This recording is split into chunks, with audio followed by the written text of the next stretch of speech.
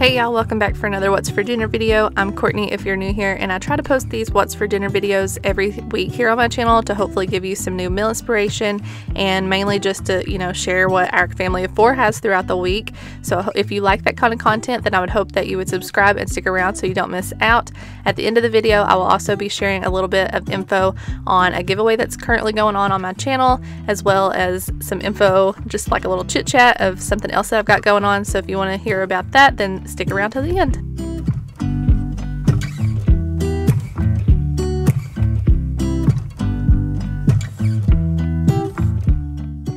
So for the first meal that I'm going to be sharing, it's going to be some honey barbecue boneless chicken poppers basically, and it's really simple to make but absolutely delicious. There's a sauce that goes on the end. Yummy.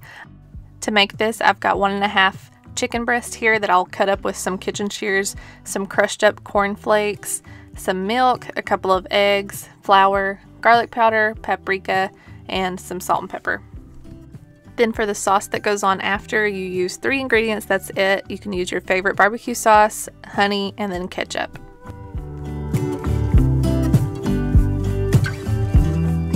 I'll also be making roasted potatoes this night, so for the prep work, that's the first thing I did, cut up the chicken and the potatoes, and then I'll share the potato recipe after we finish the chicken.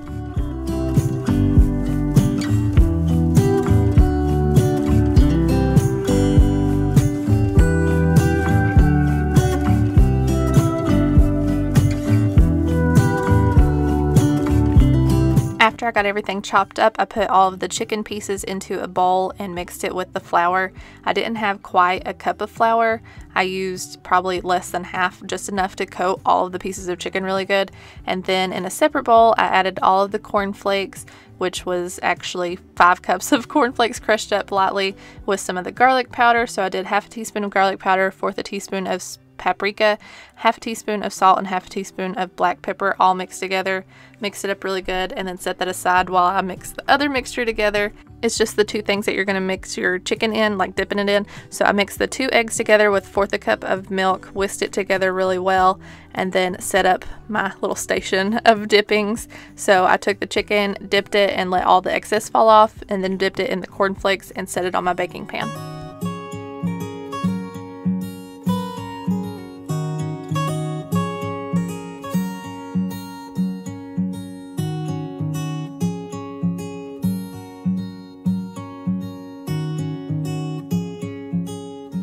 You would want to stick this in the oven on 400 for about 18 minutes, flipping it halfway through, and then once it was heated up, that is when I started on my sauce. For the sauce, that's just 3 ingredients. Like I said, it's 1/4 cup of ketchup, 1/4 cup of honey, and then 3/4 cup of your favorite barbecue sauce. Mix that together in a small saucepan on medium heat for about 6 to 7 minutes. I just left it like on low after that 6 or 7 minutes until my chicken was out, and the chicken came out really good. I put it in a bowl, poured the sauce right on top of it, and served it immediately after it was done. It turned out amazing and still crunchy. You want to serve it immediately though, because the longer that sauce just sits on it, it can get a little bit less crunchy, but overall it was delicious.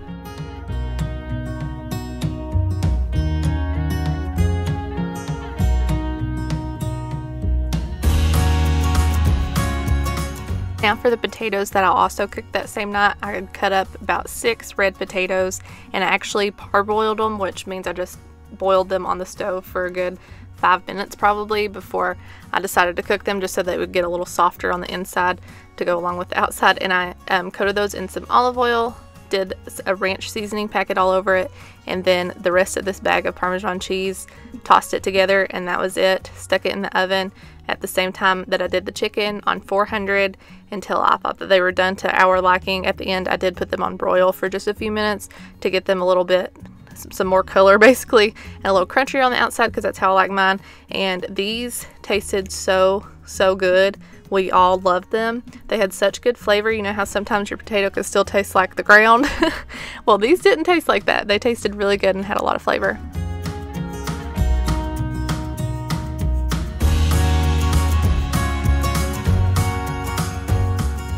We got it all plated and served it with a bag of steamable broccoli, and that was supper for this night. Highly recommend this one. It was delicious.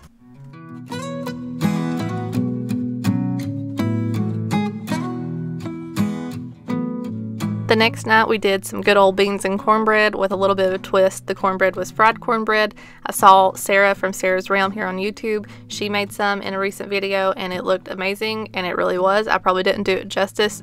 Y'all, if you aren't already following her, I'll leave her link in the description box below because she posts some really good recipes and she's really close to 1,000 subscribers and totally deserves it because her recipes are awesome. So I will leave this recipe in the description box with her video so you guys can see it.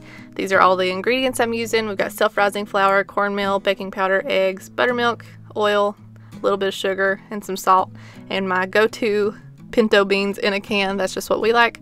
So this is what we are having, and I will show you how to make the cornbread. We did cook it in a cast iron skillet. So in a medium-sized bowl, I added 1 cup of self-rising flour, 1 cup of cornmeal, 2 teaspoons of baking powder, half a teaspoon of salt, and a tablespoon of sugar, and whisk that together around, or just mix it together really good. And then in a separate bowl, I added the other ingredients. In the second bowl, I mixed together 3/4 a cup of buttermilk with 1/3 a cup of water and 1/4 a cup of cooking oil. We use vegetable oil, and mix that around together before adding it into the dry mixture.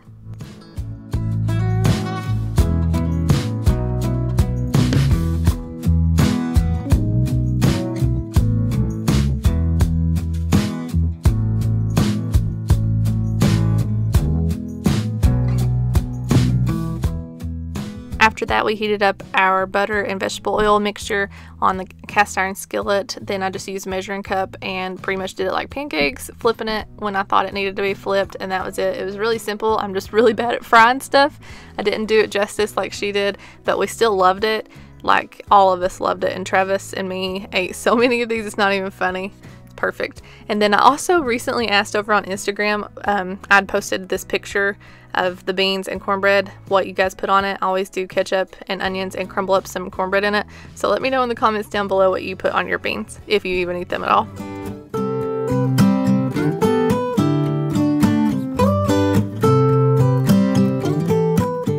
The next night we had one of mine and Travis's favorites, which is cheeseburger quesadillas with some smiley fries on the side, which the kids love those, and we can always just make them a cheese quesadilla when we make these because they're not crazy about cheeseburger. Actually, Grant did end up eating these, which was awesome. So we got a pound of ground beef for that, some tortillas, our seasonings that we like to add in, which is onion powder, garlic powder, paprika, mustard, ketchup, and then the pickles on top, and also Worcestershire sauce, which isn't on here, as well as the cheese too. No, the Worcestershire sauce is there. I just couldn't see it. I'm gonna help you guys. You're gonna help us? Uh-huh. Okay. Cheese! I wanna help you. You wanna help me too? Yeah. Okay. I'm right here. Nick.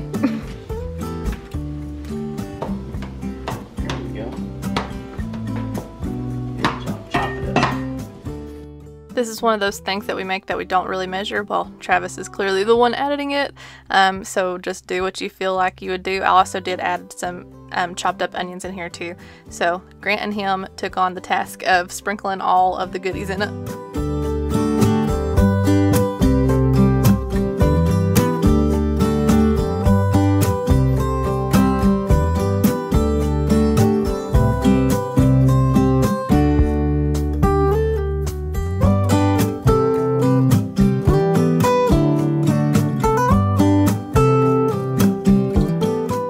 After we got all of that mixed up, just spread it all out onto our tortilla, add all the extras that you want, any toppings that you would like. We did cheese and bread and butter pickles because I like the added sweetness on it, and just, you know, cook it like a normal quesadilla. I'd love to hear what your all's favorite kind of quesadillas is. The boys love just plain Jane cheese quesadillas. This is one of our favorites. Last week we did the buffalo chicken. You can make quesadillas in so many different ways. It's awesome.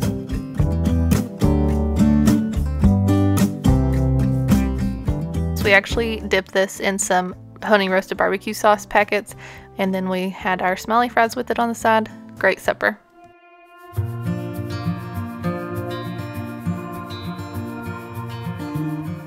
For the next meal, we did some like burrito bowls, or maybe you call it taco bowls, whatever you want to call it.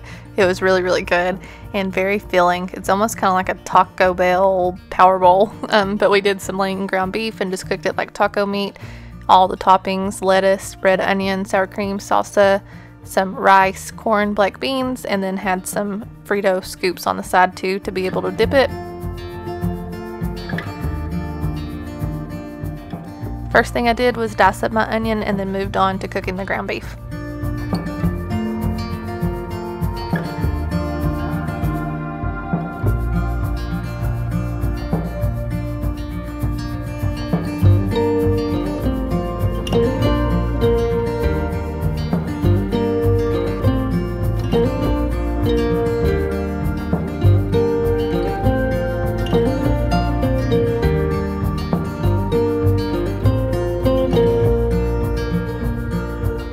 After I got the taco seasoning mixed in and cooked in it, I added about half of the can of corn and half a can of black beans. I'm saving the rest for a different recipe, but I mixed that into it so it would get warm as well while I was waiting on my rice to cook. All that was left was to load everything into the bowl, and I think I added a little too much because I got really full before I was even done. These are all the toppings that I chose for mine, and I tried to make it all pretty and line it up. Then I just covered it all up with the cheese and Fritos, but it still tasted so good, and I mix it up anyway before I eat it. So this was just trying to be fancy, and I ain't fancy. But this is what we ended up having for supper this night. Hey guys, just real quick, I wanted to mention a couple of fun things that I've got going on that I'm excited about. So the first thing is the giveaway that's currently going on my channel for the 3,000 subscriber giveaway. Again, thank you guys so much for your support of our channel, and it just means the world to me. But if you haven't entered into the giveaway yet, it was posted in my grocery haul on Monday, and it will be going through, you'll have a couple more days left until it's over. I'll be drawing that on Sunday, I have it written down here so I wouldn't forget. I'll be drawing that on the 21st when I get my next set of groceries for the week, and then announce it on the 22nd in the grocery haul on Monday. So you have a couple more days. This video is being posted on Friday like usual, and then the grocery haul will be on Monday. To enter in, it's super simple. You just gotta be subscribed and then comment to the question that I ask in the end of that video. Didn't want you guys to miss out on that because I know that's a little different than my What's for Dinner videos, but still wanted to give you guys a chance to enter the giveaway. It's pretty cool. I was excited about it. So the second thing I wanted to talk about, not all of you will probably be interested in it, and that's okay, I totally get it. I just wanted to mention it on here briefly. I won't be talking about it a lot. I just want to let you guys know about something that I love and I've signed up to do, and I will be starting a whole second channel for that, and just wanted to invite you guys to join me along in that too if you want. So I actually signed up to be a Pampered Chef consultant. I don't know how many of you guys have heard of that brand, or maybe you've heard of it and loved it like I have. By the time this video's up, hopefully I have that channel up too. Probably nothing posted yet, but got some videos in the works for that. I plan on sharing over there like the whole ins and outs of Pampered Chef, why I started, and like all the stuff that I will be getting. I'll probably do an unboxing of my starter kit, that's what it's called, starter kit, and then also share recipes like normal. So there will be recipes over there. Just over on that channel, it'll be all centered around Pampered Chef stuff. So I'll be probably reviewing products and doing demos and that sort of thing, plus using those products in recipes. It won't affect this channel at all. I'll still be posting regular What's for Dinner videos and grocery hauls and all the extras that I throw in there too. This will just be on top of that. I've actually loved their products for a long time. Like I've got a couple sitting here that I've had. I would love to do a video of like my favorite kitchen products, Pampered Chef or not, because there's so many more that I want from Pampered Chef. But there's also products that I love that aren't Pampered Chef. Maybe you guys could let me know if you'd want to see one of those. But a couple of them is this spreader. It's double-sided to get the stuff out of jars easily, and then spread it with this. I use this almost every day. Might even could use the second one, to be honest. Yeah, I absolutely love it, and it goes in the dishwasher. And then my can opener, I've got several other things. I just didn't want to pull it all out. You get what I'm saying. I love Pampered Chef. I know it's not for everybody, but if you're interested in it, want to host a party to earn free products over on Facebook or Instagram, you can contact me over there. Or just want to go ahead, like if you already love it, I'll leave my shopping link in the description box. I actually mentioned this bar pan in a recent video, like the breakfast video like I was saying, and I joked around about starting Pampered Chef, but then I actually had a couple people message me about it, and it got me even more excited because I've actually always kind of like in the back of my head, like would have loved to if I wasn't scared, but I've always been scared to start stuff because it makes me nervous. Like YouTube, it took me years to start, and then I wish I would have started sooner. And so Pampered Chef, I've wanted to start a long time too and just haven't. So I did it. If it doesn't work out and I end up not enjoying it, and it's not a big loss, because when it's starting up, I just had to pay for my kit, and that's actually worth a lot more than I actually paid for it. And then for the first 3 months, you don't have to even pay for any website fees, which are really cheap anyway. So I thought, if nothing else, I will try it out for a few months and see where it goes. And if I still enjoy it, I'll keep doing it. And if not, I got a lot of products for a lot cheaper than they were. I probably will hardly ever mention it over here, because that's just not what this channel's for, and I don't want to change that. I get that you guys are here for what you're here for, the what's for dinner videos and grocery hauls, and don't want to take that away, take anything from that. So if you want to continue supporting me over there on the Pampered Chef channel, it will be, I haven't decided completely on a name yet, but I will leave it in the description box below for you guys. But enough rambling, you can clearly tell I'm passionate about this and I love it. But I will see you in the next video. Hope you guys have a good day. Bye y'all.